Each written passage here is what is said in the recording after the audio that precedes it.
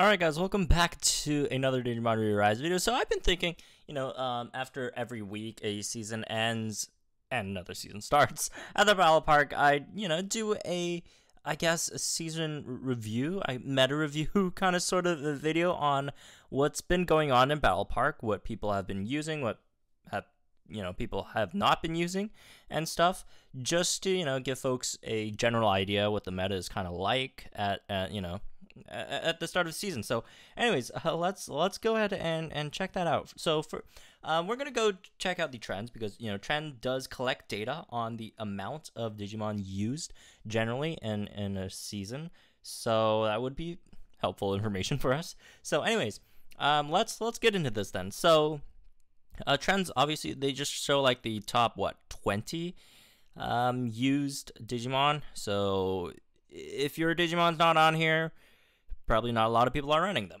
right? So that would be quite obvious. And I think the lowest they have is the 1%. 1%. So let's start from the top, actually.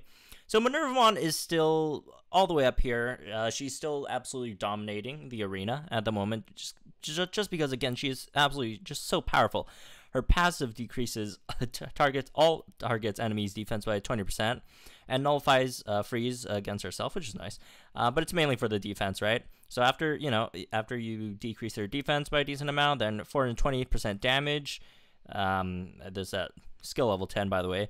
Just like huge damage multipliers to 3 enemy targets, and then also decrease their counter rate by 20%, which is always nice as well. And then 50% chance to inflict poison on 3 enemy targets. So again, she just does so much AoE damage with this first skill. It's 3 targets, right? That's a decent amount of targets, and with a really, really great multiplier. Her sub skill is okay. It's good for cleanup, right? Pretty bad multiplier, and but it hits everyone, right? So again, MINEVERAMON is still up here, no surprise. And although you do have to note that her usage rate, even though she's still number 1, her usage rate did drop a bit. Dropped, 8% over here. So we could be seeing a bit of a decline in MINEVERAMON, and just, I guess, tech teams in general, because if you look at this list, a lot of tech kind of dropped, right? And MINEVERAMON dropped a bit, Noble Pumpkin dropped a bit, CREEPYMON dropped a lot, Mega Gargomon, right? So that could be some Wisemon. That would be your number 1 indicator of if techs dropped or not, right? So there's that. And moving on to Noble Pumpkinmon. Noble Pumpkinmon, again, super strong main skill, a high multiplier against 2 enemy targets, increase all allies tech by 20%, and then increases all allies power damage resistance by 30%. It's just an absolute busted main skill. It's so loaded. It does so much stuff, right?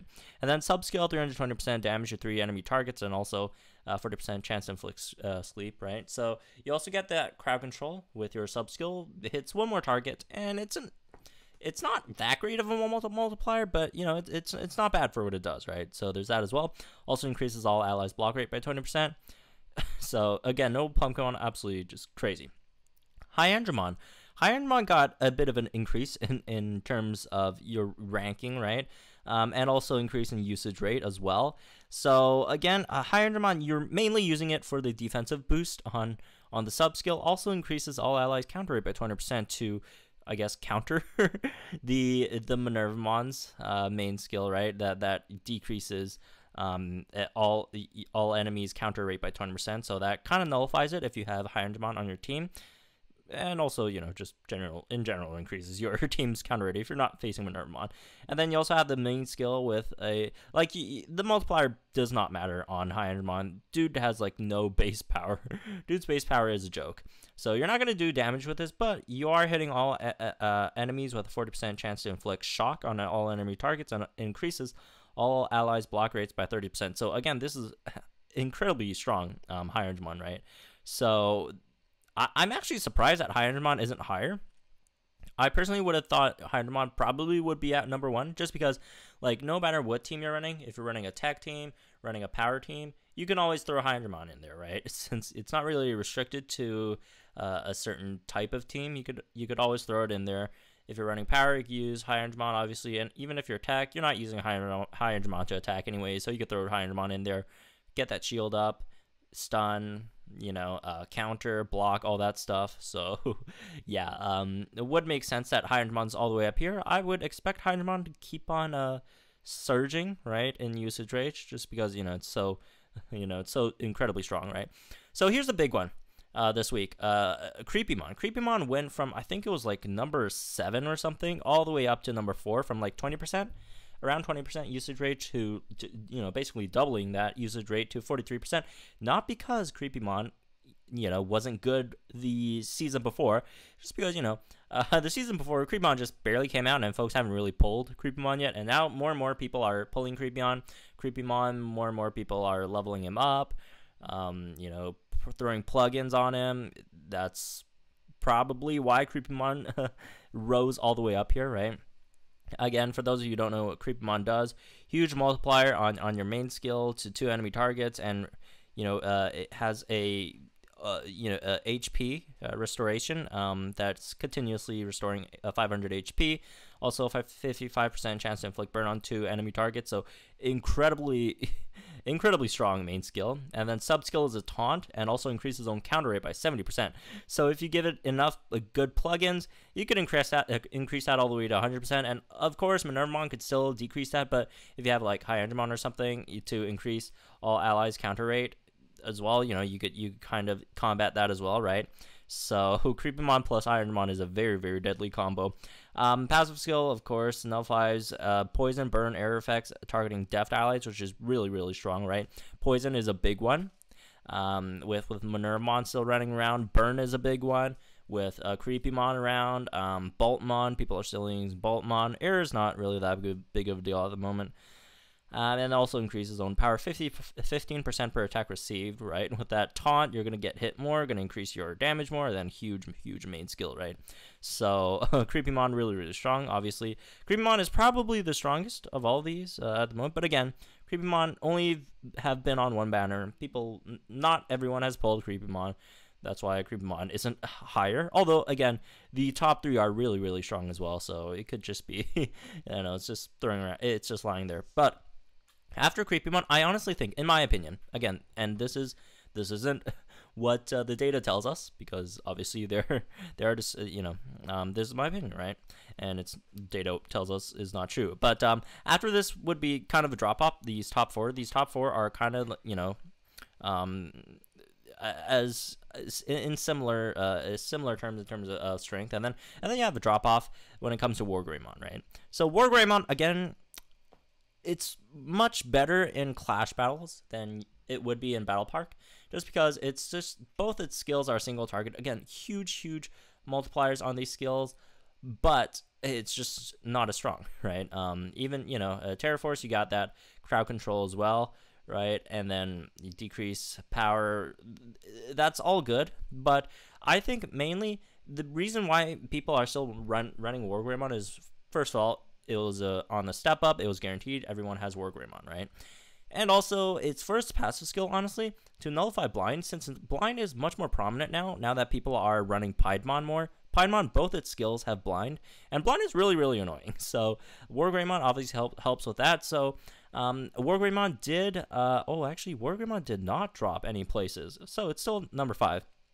That's interesting. Slightly dropped in usage rate, but still in its same place.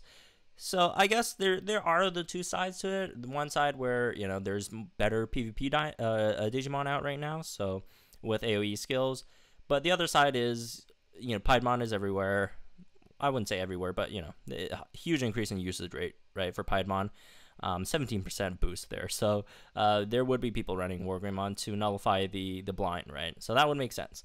So Cumon probably took the biggest dip here of all these on the list. Let me see. So Cumon took one of the biggest dips, and it's not for without no reason. So Cumon is still decent. I mean, she just does like absolute 0 damage. Like her moves are good, right? Her main skill, 40% chance to skill lock all enemy targets for 2 turns, decrease all enemy targets tech by 30%. Right, that's all good. And her sub skill, decrease all targets enemy defense by 20%. This is all great.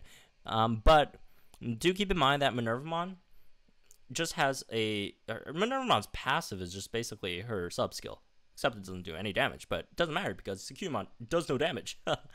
So this is the biggest problem with CREEPYMON. CREEPYMON gets absolutely easily replaced by Minervamon.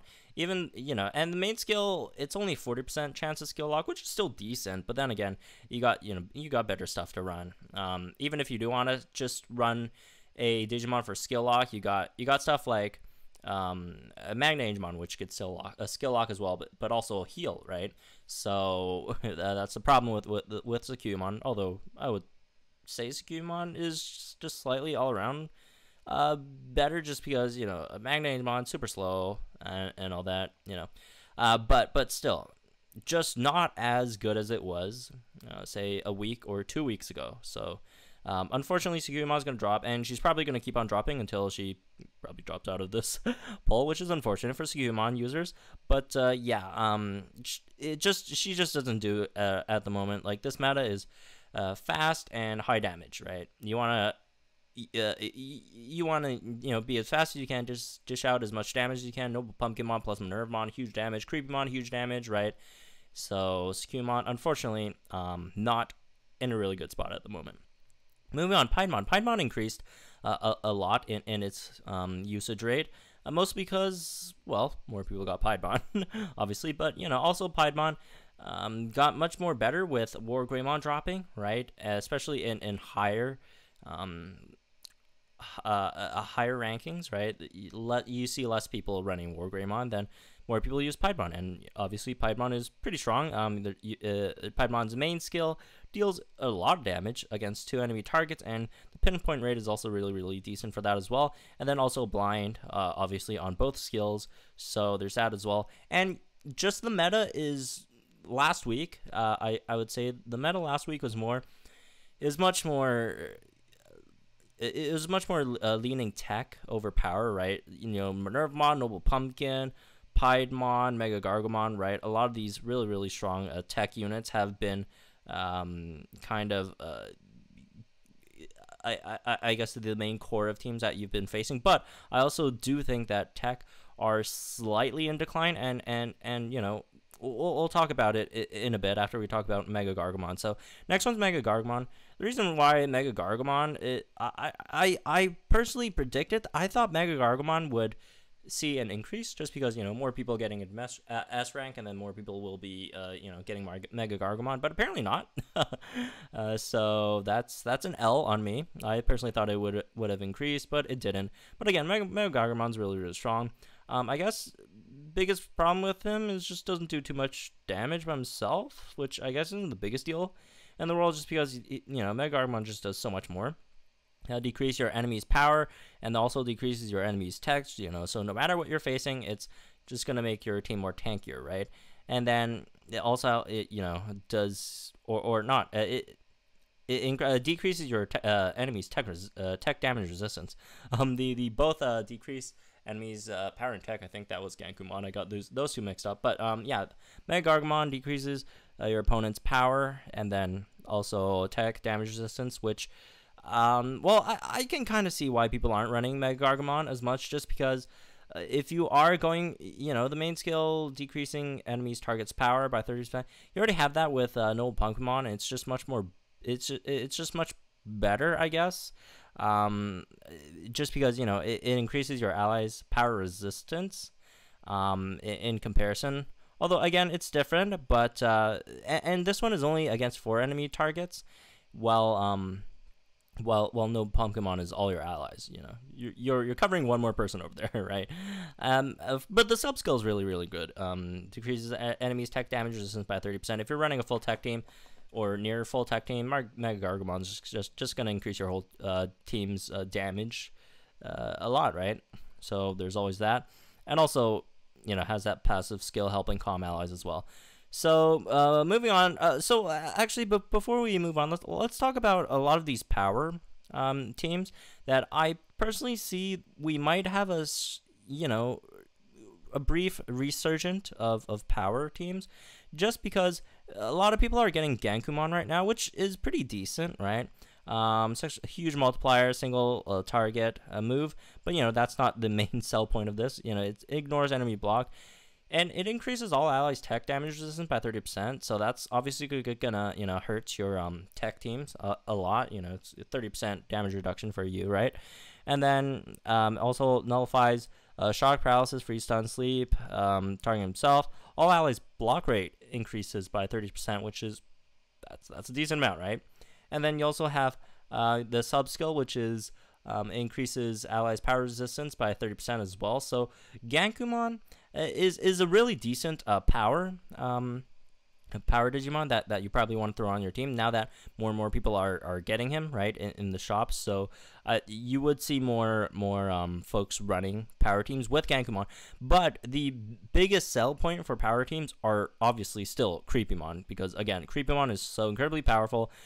Dude came on global months earlier than he probably should have, so that's why people are running more power teams than they were, say, at the beginning of last season. Because I think at the beginning and even at the middle of last season, there were a lot of tech teams running around, and now there are more hybrid teams with throwing in CREEPYMON, sometimes throwing in Gankumon, right? And there's some people still run Boltmon, right? So that's an interesting dynamic. Boltmon, slight drop. I guess it makes sense. There's just, CREEPYMON's just better for the most part, and it's, it is what it is. Boltmon's still decent, but just got better options right out there. And then as for Wisemon, and if we can find Lillimon, and this is, I guess, the biggest indicator of the meta. Wisemon's at 15%. Well, Lillimon is only at 4%. So Wisemon, for those of you who don't know, is the tech buffer. It buffs all allies' tech damage by 80% when at skill level max. So a lot of people are running Wisemon, and not as much people running Lillimon, but you do see the Lillimon in a slight increase in usage rate, which is what I guess I was talking about over there. And you do see a slight decrease in Wisemon's usage rate. So I would say, again, this meta, probably there would be more people running power than before as we start this season, at least at the start of this season, right? And I won't go over every single one over here, but I'll just go over some notable ones. Ravemon, huge drop, obviously, because more people have Piedmon. Piedmon's just a better Ravemon. Pretty simple. That's why Ravemon's dropping. Pleasemon, there's nothing really too much to talk about. Pleasemon, we're just in a speed meta, and Pleasemon, the speed doesn't really help, right? Pumpkinmon, this thing is this is really, really good, especially that you could, farm it to a free-to-play skill level 10. I don't think anyone could actually get that yet, just because eggs take, like, so long to hatch. But if you do get a level 10 skill level Pumpkinmon, it's going to be really, really strong, especially with the special rainbow plugins for Pumpkinmon as well. Right, so you're inflicting stun, and sub skill also decreases enemy tech by 30%, right?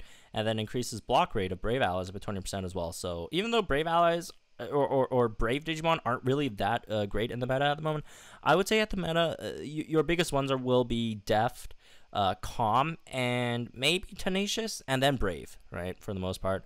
But it is what it is. Venom, nothing much to talk about. Venom, it is what it is. Huge power damage dealer. Glass Cannon, can't take a hit. Puppetmon, Mamamon, just, for those who don't have high Angemon. Ebimon, you would see that drop as well, since Secumon's also dropping, so that makes sense. Poor Metal Garurumon dropped all the way down here. What can I say? It's just not that great. Puppetmon, more people pull Puppetmon, so it makes sense that they're going up. Again, same with Metal Seedramon. And, Machine Dramon, actually, we do see a slight decrease over there. That's pretty funny. And then, obviously, you got the new ones in here. Rosemon, Shine Greymon. Garudamon, I did not expect seeing. I do not know why Garudamon. I mean, Garudamon, I guess, it's a decent AoE damage dealer. It's kind of like a Boltmon-ish kind of Digimon that you're running, right? But I don't know. It's okay. It's okay for an ultimate, right? So that's interesting.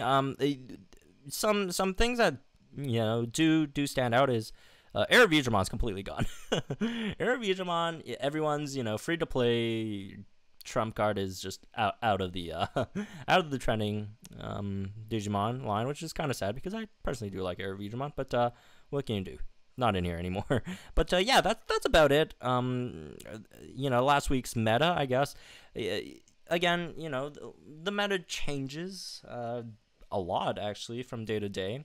I would say I would personally characterize last week's meta.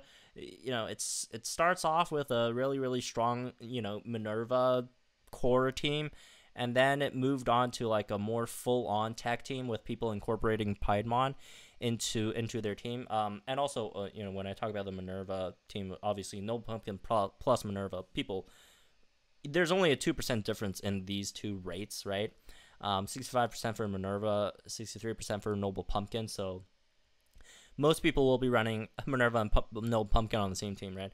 And then during I guess middle of the week, it became more of a full-on tech team with Minerva, Noble Pumpkin, people running Piedmon, people running Mega Gargomon and stuff, and then at the I guess more and then also people throwing in a CREEPYMON, right, as well. And then at the end of the week, it sort of became a bit different again with people dropping Piedmon, right? People dropping Mega Gargomon, picking up CREEPYMON, picking up Gankumon, right, as well. So I guess that's how the meta was last week. So anyways, should be interesting to see how it shapes up this week. We are, well, people, I wouldn't say we are, but people are speculating that we might get Rusty or Mirage soon. So we'll see how that shakes up the meta. Although I don't really think, well, if Mirage drops, it won't shake up the meta too much. I haven't really looked too much into Rusty yet, so who knows. So anyways, that's me for this one. Hope you guys enjoyed it. Hope you all got a decent standing in your last season. By the way, if you could see, my BP is down to 33, which means I did actually go exchange for Gankumon's egg, which is incubating at the moment. Will take me a while to actually incubate. 1 more hour for this cycle.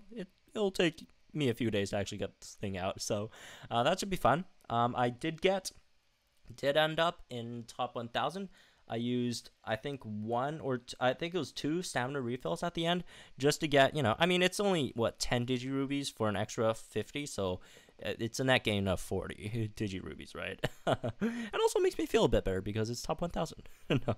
Okay, jokes aside, I hope you all did well in last season, and should be interesting how this season plays out, especially with the changes that's been happening, that, people are kind of phasing out some tech Digimons, and then again, CREEPYMON.